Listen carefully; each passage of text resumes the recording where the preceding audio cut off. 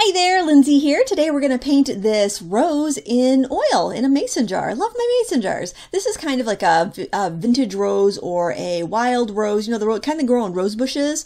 And I just love the whole ball jar motifs. They're fun to paint, and I thought this would go really nicely with the bittersweet that I did earlier this month in oils. This painting took me under an hour, so I was really pleased with that because I think it's the fastest one I've done yet, and I tend to kind of fuss a bit with my paintings, so I'm trying to break myself of that habit because it usually doesn't push the painting forward at all. It usually just kind of makes me go back.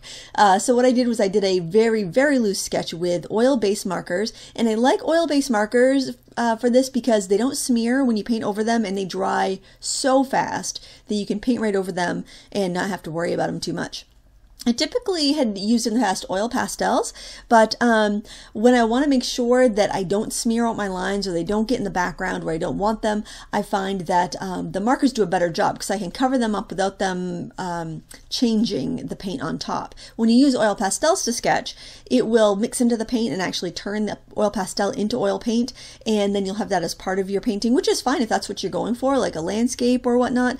But when I have images that are inorganic, such as like jars and things like that, it's nice to have a medium that I can do my sketch with that's not going to dissolve, but I could cover over it and it's not going to leach through. So that's why I've been using that. Those are the Pintar ones. I've had those for a couple of years. I'm starting to use some of the colors up though, I've noticed, but they work really good for this. Also, the PBO4 Artist markers work really well for this. Any sort of oil-based markers, Arteza, anything is going to work really well. I don't know how long they'll keep. They seem to be doing pretty well. I was really worried because I hadn't used them in a long time, and I thought they might be dried up, but I've been able to get everyone going again, so that's good. I'm starting off by basing in some colors, and I've been trying to use up some oil paint. So most of the oil paint I'm using is the Javalia oils that came in the mason jars. They've since moved to tubes, but I still had some of the old mason jar versions, so I love that paint. But I found the jars just so inconvenient, but I thought, well, since I'm doing oils pretty much every day this month, or trying to, maybe not finishing an oil every day, but kind of sitting down, at least starting one or working on it for a few minutes anyway, I figured that would be a good opportunity to just have those out, use them up, and not feel bad about wasting them, because they're an expensive brand of paint. They're high quality, so I felt bad about not using them, so I just wanted to kind of get them used up. With the jar, whenever you're painting a jar or anything glass with water in it, you're going to have this weird magnification. You're going to have reflections of all of the different colors and lights that are in your background and in your subject, and it's just a great way to integrate colors. So I try to kind of smudge some colors in as I'm going, just to kind of get that the feeling of the colors, the ambiance of the room, and all of that stuff right there in the jar. I turn my canvas around quite a bit to make sure that I have things symmetrical, like the edges of the jar straight and like the ellipse on the bottom and the waterline fairly accurate. Things can go off real easily in oils because it's such a fluid medium, meaning that it's not like drying right away like an acrylic or a marker would. It's staying wet, so you can keep molding it and moving it, which is great, which is what I love about oils and what I don't like about acrylics. But because of that, you can lose your good lines as well as your bad ones, so it's just something to kind of keep in mind.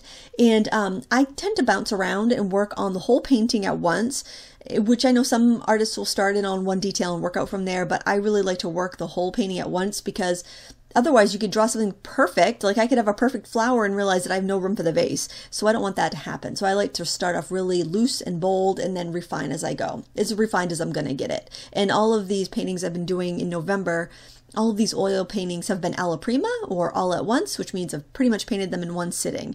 I wanted to increase my speed and stop fussing, and that was a really good way to kind of achieve that. Now let's talk about that November goal here. I told myself at the beginning of the month my goal was to paint 20 paintings, and I think this one is number 9, and I actually started number 10 today. And so yeah, I don't know if I'm going to hit 20 unless I do a few days where I'm working on like 3 at once or something, but and I might do that actually. There's been a few times I'm thinking, why don't I just have 3 little easels set up? Because you know, there are times where I just like to stop on one, and I do, and I go back the next day just because I need to let that paint set up a little bit so I can just put on a few details.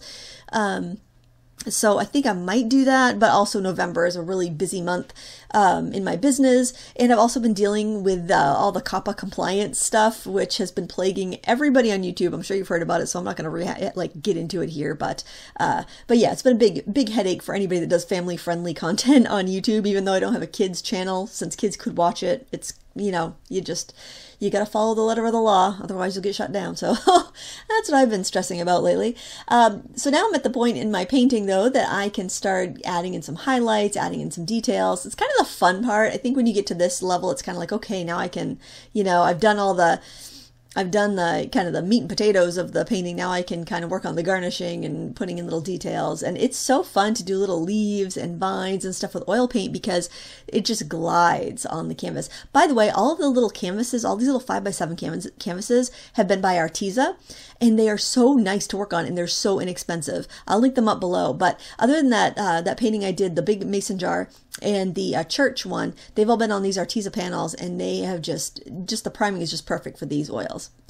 I'm doing the lettering here with just a fine tip brush, and I've been using a lot of synthetic brushes actually, and they've been washing out just fine.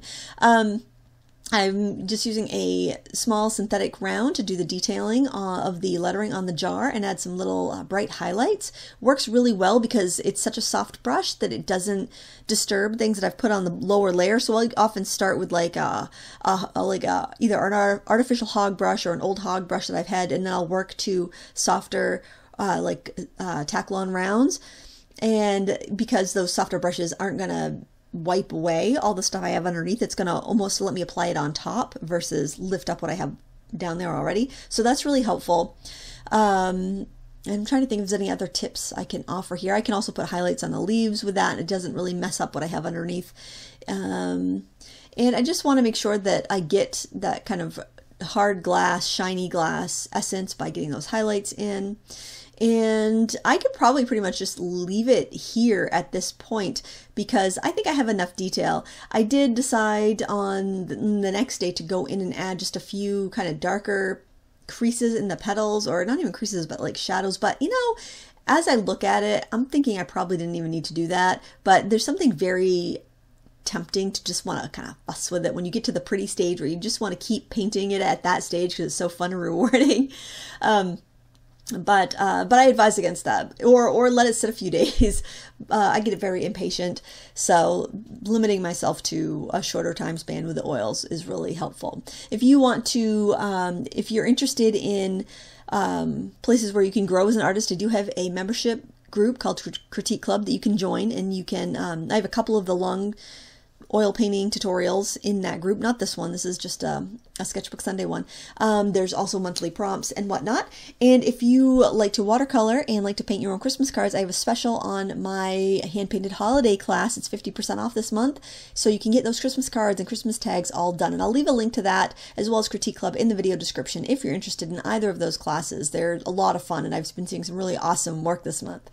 I'm just fussing around with the little details. This is actually me coming back in today and just seeing if I could get a few. It's a very light kind of, I guess you'd call it a white rose, but it does have yellow undertones. So I was just kind of putting a little bit of like a lemon yellow in my yellow ochre, a smidgen of burnt umber, just to get those darker shadows in there. The paint's real wet though, so it's not like I can really alter it too much because white is such a strong color in oil paints, but I just did a little fussing and, you know, decided to call it a day and put it in my drying rack to dry. So this is painting number 9. I started painting number 10 today. It is the 24th of November, so I've got 6 days to get 10 more paintings done.